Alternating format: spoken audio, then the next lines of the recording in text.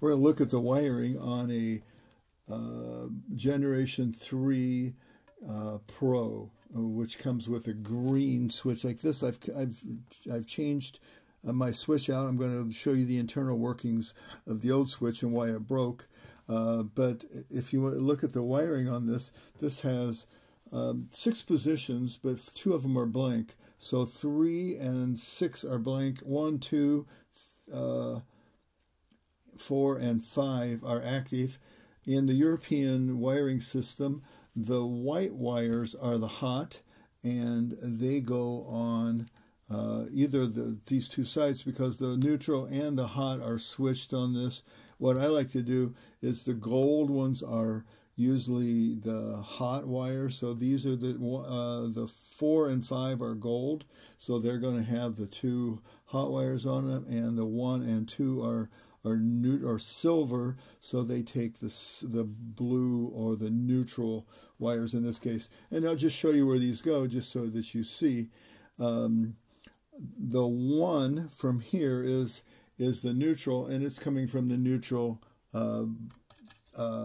cord in here. So this is from the connecting block here, and that goes to number 1. Number 2 comes out, and as I said, the neutral and the hot are both switched with this switch, and it goes to the thermal fuse right here. So you can see that. On the other one, you have a 4 that is the hot, and it comes from the connecting block down here, and it goes to number 4, and number 5 comes off and goes to the pressure stat in this situation. So this is actually, yeah. So the hot actually goes to the pressure stat first, then goes through the element, and then it turns to neutral coming out of the element, and it goes into the thermal fuse, which is actually the neutral is fused, and it goes back to the switch. It's interesting. This has a little LED light in it, and it actually gets its power from one of these 2 sides here in the middle. So it gets a neutral here and gets a hot here. So let's look on the inside of the switch. If you look at the green and blue switch, it is actually, I'm going to try to use this someday, I believe, but it has 5 connectors on the back of here. There's only 1 blank in the middle. So I'm trying to figure out the pin out of that, and that'll be helpful someday.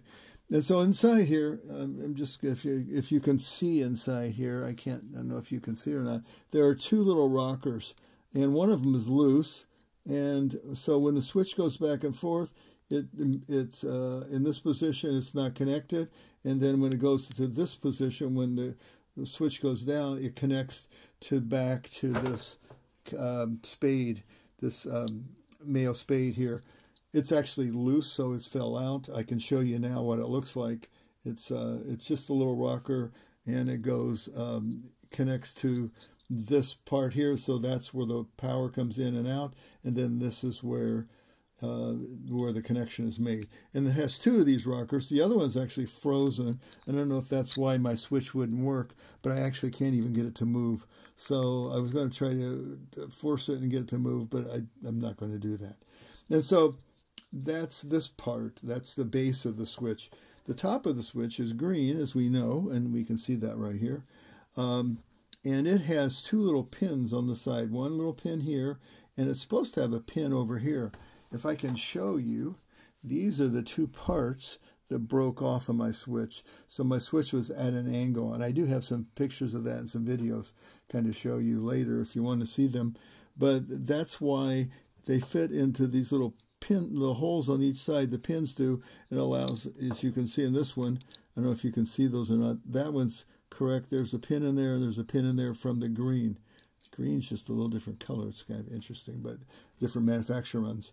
And then it has 2 springs here. So that's how the power actually gets up into the LEDs. And so if I pull off these 2 springs, you can see the LED connections right here, these 2 little metal pieces here. That's where the LEDs, and these springs act as the conductors for the LED. So let's see if I can do one more thing here. I haven't done this yet because I was afraid that I'd only be able to do it once. Let's open up the inside of this switch, the top part, the green part, and see what's in it.